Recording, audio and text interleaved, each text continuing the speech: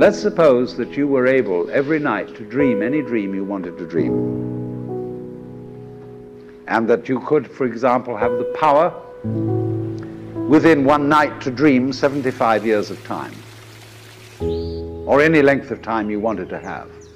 And you would naturally, as you began on this adventure of dreams, you would fulfill all your wishes. You would have every kind of pleasure you could conceive.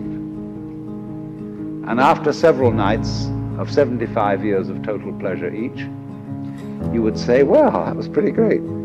But now let's have a surprise. Let's have a dream which isn't under control. Well, something is going to happen to me that I don't know what it's going to be. And you would dig that and come out of that and say, wow, that was a close shave, wasn't it?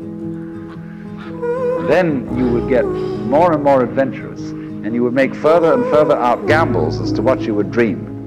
And finally, you would dream where you are now.